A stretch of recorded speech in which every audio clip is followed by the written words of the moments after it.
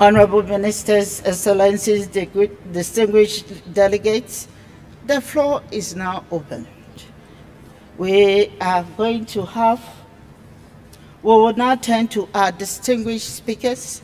We will have 2 interventions from opening the debate, and then we will come back to our speakers to continue this exchange, as I mentioned earlier. And so I turn to my first speaker, Mr. Anil Jains.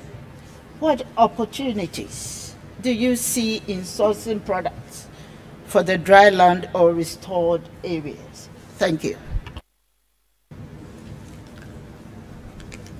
Her Excellency, honorable dignitaries, we believe even in dryland farming, especially the small farmers, have enormous opportunity and possibility to produce and supply on a remunerative basis crops and produce such as a lot of fruit crops, horticulture crops, which does not require too much of water, does not require great or fertile land, and they could also be growing things like spices, which are more value-added products.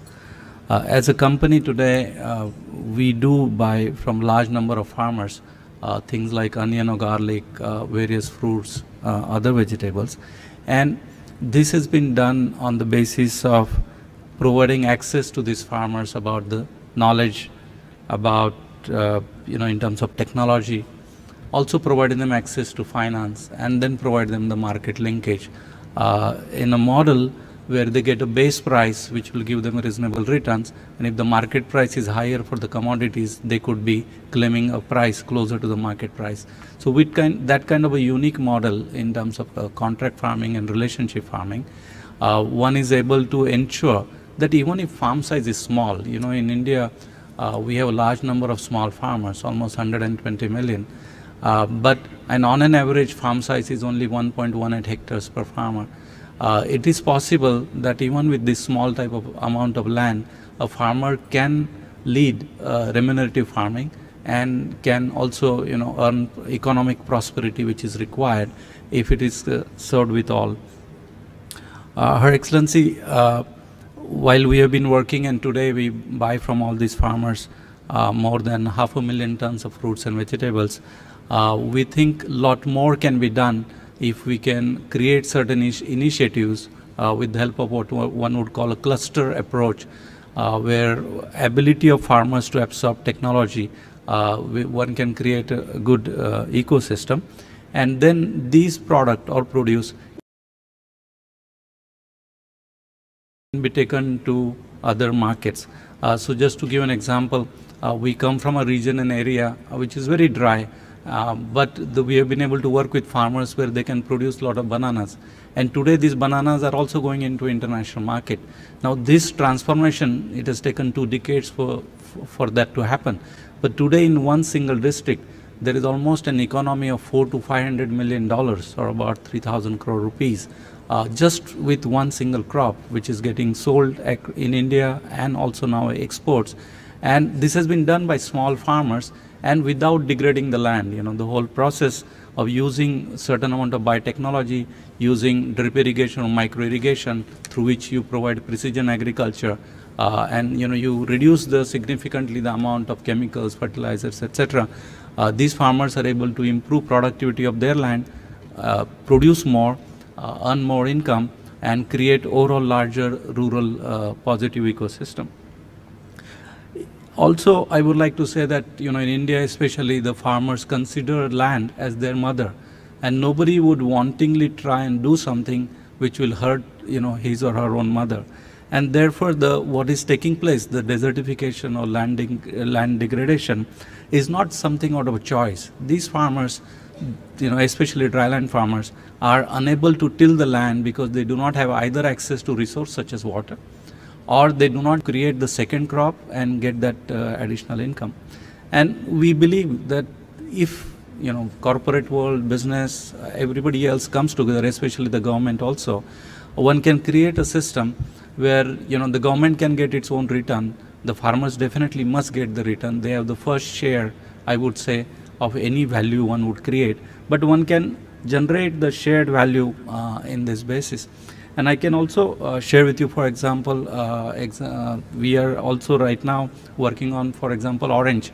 In India, not very processed oranges are not grown, and we have worked with a new variety which we are giving to the farmers, and these farmers now would be growing oranges in India, which can be converted into juice and then can be sold into the urban and rural market.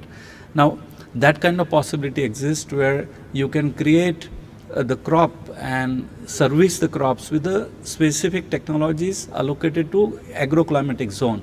A lot of times farmers end up growing something which they may not be aware whether it is really good or not. Productivity levels are usually low.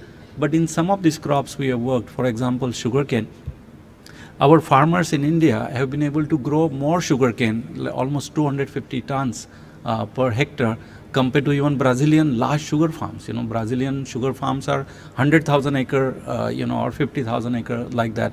In India, farm size is 2 or 3 acres. But even these small farmers are able to do world level productivity if they are guided well and if they are given the tools of technology along with the assurance in terms of the market access to what they are doing. So I would say small can still be beautiful, and for the development of farmers and to create economic development, we do not need to take away anything from our land, which is a mother. In fact, we can nurture and give back more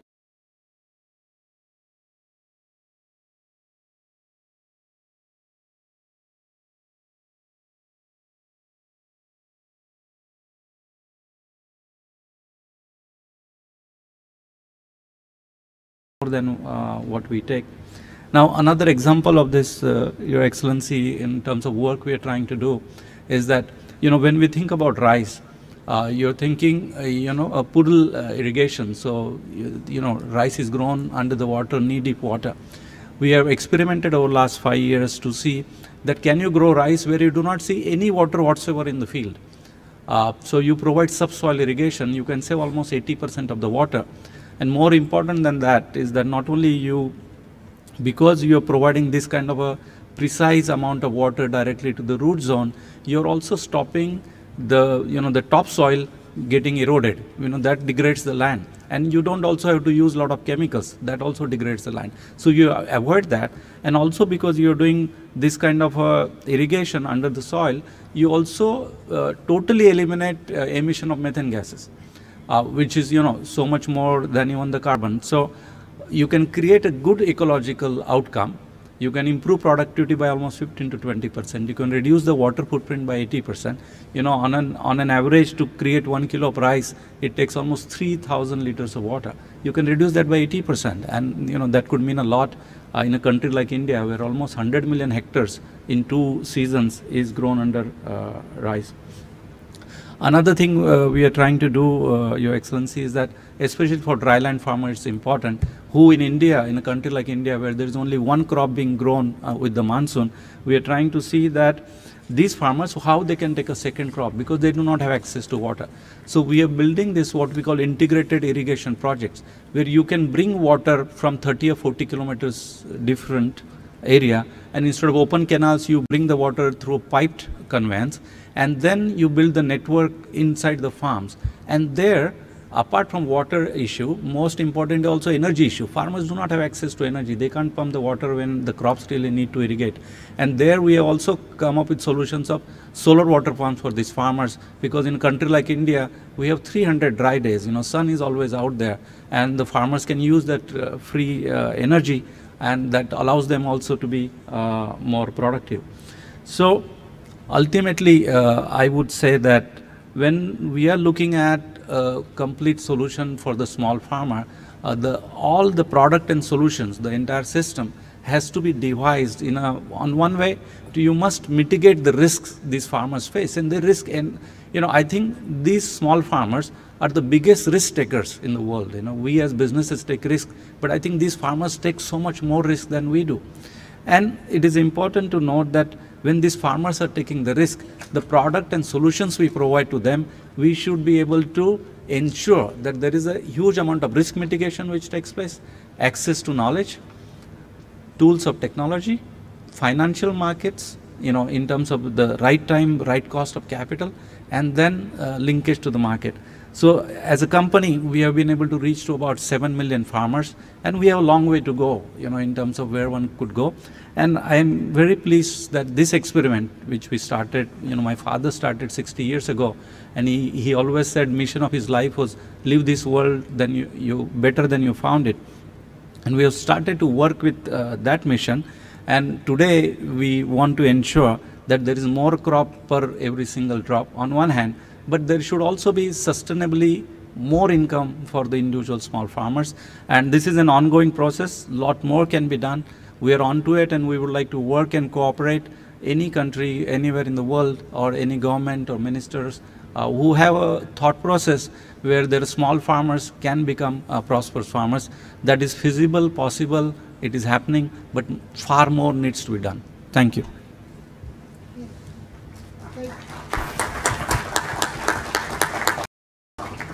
Thank you very much. I think we've all taken out note of one statement that he made, that we should leave this world better than we found it. And we can only do that through the application, identifying the right people to deal with, the small-scale farmers, look at the financial support that can be given, access to finance, and then the market, the price, and how they can sell their goods for. And all these things will support us with the attainment of improving on the arid land. Thank you very much.